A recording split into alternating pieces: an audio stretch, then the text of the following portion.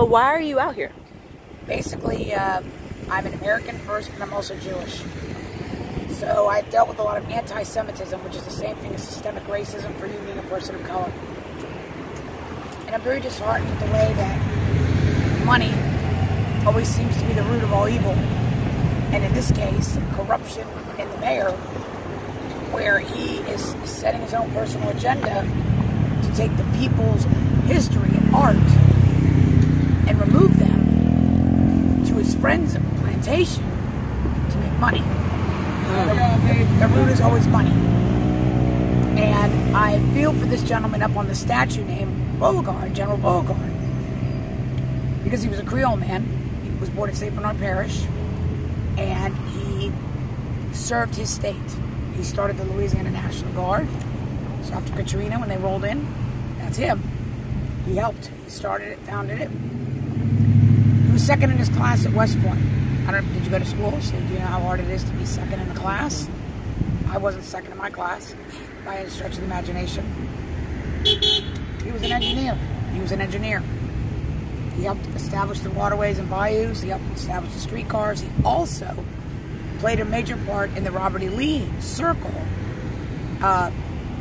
dedication and planning of it.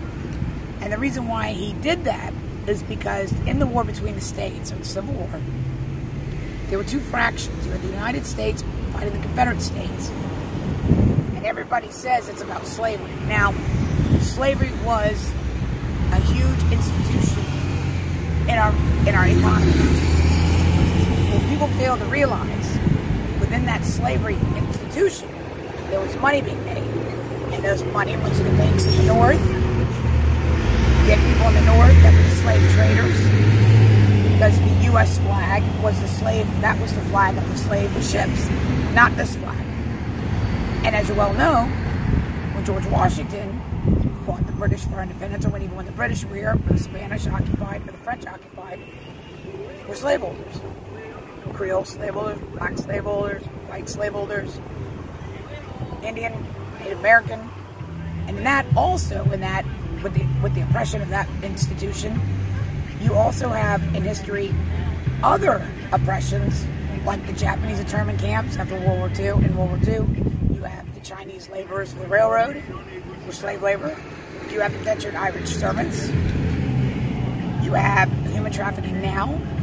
Girls that are 15 that are accosted and are in hotel rooms on heroin as sex slaves. You have in Rwanda genocide now of people of color in Africa. There's plenty of places still in Africa where they're being oppressed, and I don't see Jay-Z, Beyonce, you know, there's something called black flight as well as white flight, meaning during segregation, when they integrated, whites would leave neighborhoods, or in Boston there was a riot in the 70s where the whites were firmly against blacks being integrated in schools. This happened all over the country, not just in the South. But in the Southland, here in America, people integrated better, or they got along better, believe it or not, which you might not believe this, during segregation, because there was a middle class. Blacks had their own schools. Of course, they were dilapidated, and that's what they were fighting for rights for in the Civil Rights Movement, was for equal, you know, better pay for the teachers, you know, safe for the churches. But as solely oppressed as it appears to be now in the narrative, there was a middle class. Blacks had houses. Blacks were not on the welfare, as much in the welfare system, or, you know, being kept down by the welfare system, or, you know, incarcerated by nonviolent offenses, which we know is a major problem with Black America, being incarcerated for nonviolent offenses. All of this stems from culture clash and forcing races, or cultures, not races, cultures, to be forced to live with one another. But if you go up to like New York and certain areas, even if you go to San Francisco, have you been to Chinatown? Yeah, I really used to live in San Francisco. Well, there you go. Are the Chinese racist because they have Chinatown? No, it was a culture that put them in that neighborhood. Just as the Italians have Little Italy, because they knew it's culture.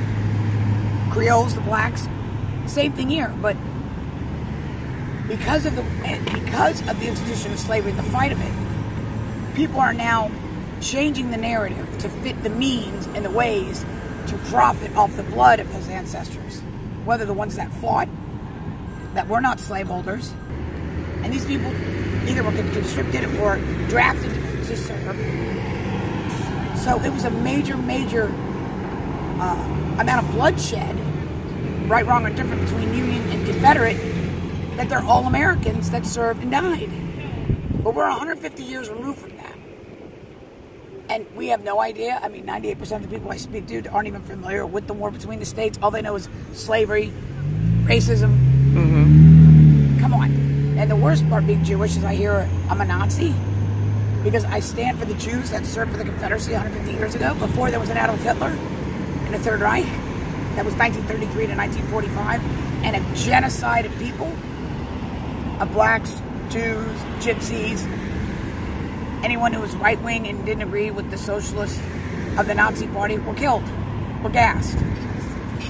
And people are not moving on with history. And on Confederate American veteran memorials, it says, "Lest we forget." And on U.S. memorials, it says, "Lest we forget." Right.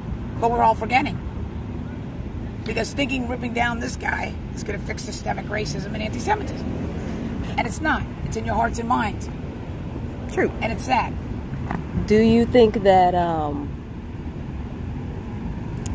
mean, I think you answered it, but do you think that these kind of symbols betray something negative? For instance, I went to Thurgood Marshall Middle School, and it used to be called Beauregard, and they changed the name because it was a majority black school named after I have a question. Beauregard. Have you checked the statistics? Is anybody getting any better grades because they changed the Well, name? that was a while back because... But I'm asking you, I wonder what the statistics are, because they did that in Florida, Nathan Bedford Forest. And the statistics are they're not any better grade schools, or grades. You see? You have to hate the ideology, not the symbol. Well, I want to get to symbol, but I think it's because it's, as a black person, it's tough to attend a school that's named after someone who, you know, used to own slaves, you know, and enslave people. I mean, and fought for a side of Guess the. What? He didn't have slaves, so you're wrong. Well, he fought for the Confederacy, which was for... So he fought for the Confederacy doesn't mean he was a slaveholder, he was an abolitionist. I didn't say that means that. I'm saying that... So he did, but it was 2 years of his life. He lived here 75 years. What about... usually you fight for either... No, you don't. No, you don't. I didn't even finish my sentence. They didn't fight for personal reasons. They fought because they were aid for a paycheck, which is 98% of the reason why. Which is a personal reason. What were they going to do, starve? Some people starve. I'm saying sometimes people think what they believe is more important than money. What about the free people of color that owned slaves? What about them? They fought. They don't have a statue. I'm not asking about them. Yeah, they do. Where? Yeah, they do.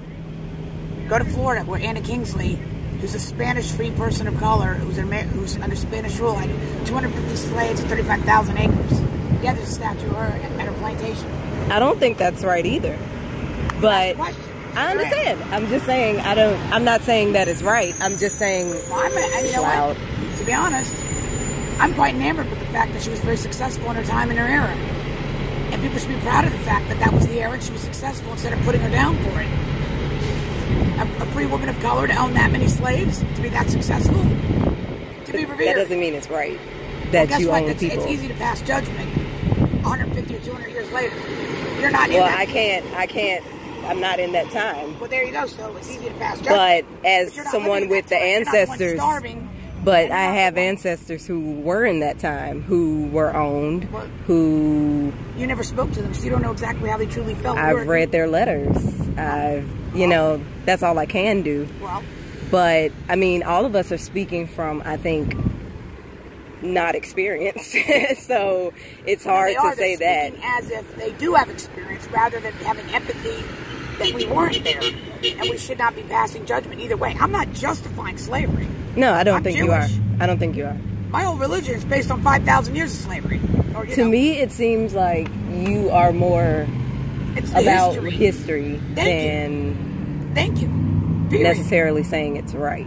But I think that the other side, at least what I've understood, is that we shouldn't highlight such a dark time in history, and then people say, but if we don't... We're not highlighting it. This has been here for 120 years. I know. You have a mayor that wants to make money, putting it on a slave plantation, make money off of it, and now all of a sudden it's a big deal to him. You've had 4 black mayors. Nobody worried about these statues. Black mayors. I'm sure they had ancestors that were enslaved too. They didn't have a problem with these statues. But now a white mayor is going to profit off your people again. He's profiting off of you. He's going to move these to a slave plantation to make money off your ancestors, which is hilarious. So he's removing it to make money off your blood of your ancestors. So this is my next question. So how do you feel about that? What? Oh, I dislike that. I mean, well, there you go. But this is my next question. He's trying to call it unity, but he's profiting off the dead ancestors by making money and charging admission when this is a city work of art. Now your ancestors, he's profiting off the blood of them, modern day. So that's okay. What's the importance of symbols to you? I don't believe in symbols. I believe in the ideology behind it. And if it's evil, for instance, the swastika. I don't hate it. I don't hate it whatsoever. It was once a beautiful sun symbol. Yeah. Of ancient times. It's a beautiful symbol. And to be honest, if the Aryan Brotherhood wanted to go wave a Nazi flag, I'd be like, I know Hitler's dead. I don't hate him. I don't easily get offended. That's a problem with kids today. Go to Syria and go to real countries that have oppression now. And then come back and talk to me if it hurts your feelings. When women are raped and men are... See, we're so far removed from the truth of how other countries right now are living. And we're Americans and we're supposed to be free. And we're not. But that doesn't mean we don't have oppression in our own, right. What are you talking about? I'm talking about... How are you so oppressed? You got clothes, you got food, you yes, get a but job. You're not being held down by a master. I'm not being held down by a master, but not many people right now. are. How come you're not helping your people in Africa? Who says I'm not? Well, there are quite a few that aren't. Yeah, they want to start trouble here and not be proactive. I'm just talking. And I understand that, and I'm just saying that try to be more proactive. Someone else's oppression doesn't erase your own. Like, you can have oppression in yourself, and that doesn't mean that that's a psychological issue on you. Yeah. It's called cognitive behavioral therapy. The thought you have creates the emotion you feel. If I said if the sky was green and you don't like it, you're going to get all offended. That's on you. If you're looking at an inanimate object and it's catastrophically affecting you emotionally, that's on you. I'm sorry. It's called tough. I don't agree with it. I don't agree with it. It was like you were saying and I'm just earlier. As oppressed, and my people are just as oppressed, or more than oppressed, than people of color. My people go back 5,000 years of oppression. Moses parting the Red Sea. We forgot about that because nobody really pays attention to the Bible anymore. I don't know about that. But, what was I about to say? I was about to say something to what you were about to say. No, but I mean, I understand your point, but... Yeah, when you were talking... That's what it was. When you were talking about the systematic oppression. Like, that happens. You don't understand. That inanimate object is not... I'm not talking about that. I'm just saying, when we were talking about the oppression and how can I be oppressed if I have clothes and things like that. No, I'm not saying that's material goods. I mean psychologically oppressed. It's still on you as a human being that has a functioning mind, whether you allow yourself to be oppressed. Yes, but some things are from history. Like, some things... Honey, I don't care. It's like, history. you can't say, well, if you don't care about history, why are you here? No, that's not what I'm saying. I'm saying you put it in its place as history. You put it in its place. I'm not wearing this flag because I think the South is going to rise again or I want slaves again. It's ridiculous. What it is because there are 12,000 Jewish ancestors that fought and they're being denounced and they're American veterans. They're American veterans. Right, wrong, or indifferent. They fought for what they believe in and they're Americans. This is not the Korean War. This is not the Vietnam War. This is not World War II. This is not Afghanistan. This is the American Civil War. American against American. And they're all, by U.S. Congress, considered American veterans. And it's an absolute disgrace that a modern 20-year-old is oppressed because of an American fighting an American that they weren't present for. I'm sorry. I strongly disagree. Disagree. I disagree. I understand. I was just answering about the oppression right, and the systematic. It doesn't just end when you're, you know, like now. It's not just over. You know what I mean? Funny, it's not because of this guy on the horse. I didn't. You know what I'm saying, though? I'm just going along with our conversation. Right, but that's not also because of a Confederate battle flag either. And I'm not saying that. I actually wasn't even on the flag or anything. I just was going along with our conversation. No, you know. I'm just saying. I'm just giving that as a principle, just as an analogy. You know what I'm saying? Right. You know, to be honest, in theory, I really don't care because I know it's in its place in history. But what I do care about is the fact that it's American history and it's a part of the fabric of who we are. And you're going to take out 1861 to 1865 when the Confederacy had slavery, but yet we're keeping the U.S. Capitol that Abraham Lincoln used black slave labor to build. Why aren't we dismantling the Capitol right now? Why aren't you oppressed when you see the U.S. Capitol? It was built on slave labor. I was actually, but that's a whole nother. I went to D.C. and every monument I was like, you know, but so wait, you so know, there you go. But now, right? But now, so let's really talk about this. In reality, just knocking all these monuments down. That means, you know what? If he wants to be relegated to a museum, then Dr. King should be relegated to a museum. Why do you say that? Well, why should he stay? Why should he stay and not be relegated to a museum in America? Well, no, listen carefully. Okay. Why should he stay out in the public view on public land and not relegated to a museum, but George Washington, Thomas Jefferson, Andrew Jackson, Stonewall Jackson, George Patton, Colin Powell, any other American general that served should be all relegated to a museum? Or you're going to nitpick who stays and who goes? If one goes, it all goes. And if that case, we're broke, because you know how much it would cost to break down institutions of colleges that are all built on slave labor, both in the North and the South? Oh, a lot. That means Harvard's gone, Yale's gone, UVA's gone. So let's just tear it all down because people's feelings are hurt because it was built on slave labor. I mean, reality, how are you going to fix it? Unless you fix it in your heart and in your mind. Do you understand? I understand that. I don't think that it's this... Oh, sorry. I love it. I mean, in a bad way. Somebody did it like it should say more. I know what you're talking about. The sign. Well, the sign. Oh, that's what we love. I mean, on the TV today, it's a vote of the people. So that was not a vote of the people. I know, exactly. Exactly. It's the 6 goddamn people in this whole city can tell us. I pay $5,000 in property tax, and that asshole is going to tell me this? Yeah. I don't really care. You don't mind taking a picture in front of it? Go ahead, sweet pie. No, one of y'all mind taking a picture? Oh, I won't. No. I mean, I don't care one way or the other. At this point, it was just he didn't get a vote on it. I mean, I've talked to almost 10,000 residents that say the same thing. Storm your mayor's office like they did in Egypt or Syria. Take it to the man. Take it to the man. Don't take it lying down. Right.